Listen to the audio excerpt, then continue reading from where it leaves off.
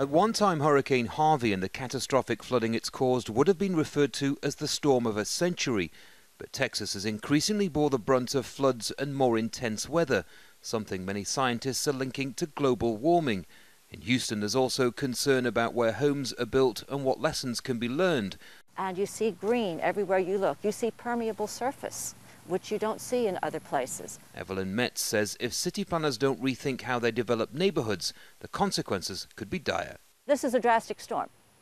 And how many drastic storms do you want to have before you actually take action that will actually improve the situation?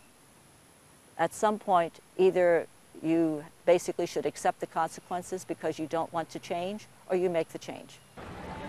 Many communities here are built in low-lying floodplains, and as the city's grown, its natural defences have been compromised. One of the biggest challenges Houston faces is the overdevelopment of green spaces that essentially act as giant natural sponges.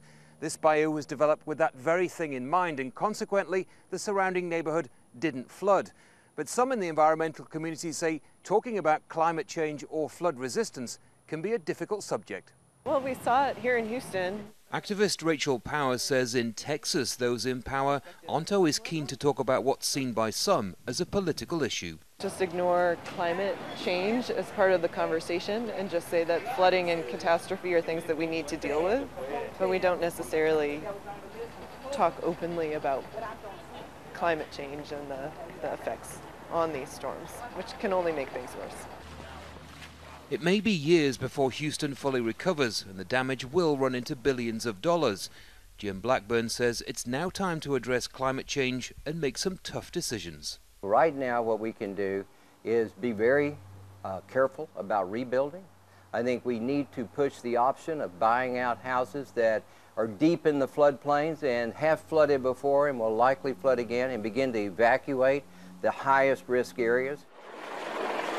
Environmentalists say Houston has the chance to set an example to the rest of the world and rebuild with climate change in mind. If it doesn't, the next storm may do even more damage. Gallacher, Jazeera, Houston, Texas.